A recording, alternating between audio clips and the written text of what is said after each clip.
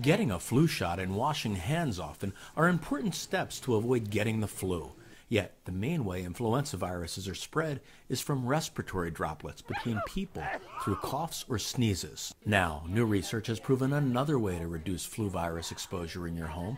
A study conducted by the Harvard School of Public Health in collaboration with scientists at Environmental Health and Engineering found Trane CleanEffects, a whole house air filtration system, removed more than 99% of the common flu virus from the filtered air. The tests involved releasing the common flu virus into the air inside a test heating, ventilation, and air conditioning duct. The study measured the amount of the flu virus in the air before and after passing through the whole house system. The results show the whole house air cleaner is another powerful tool in battling the flu at home.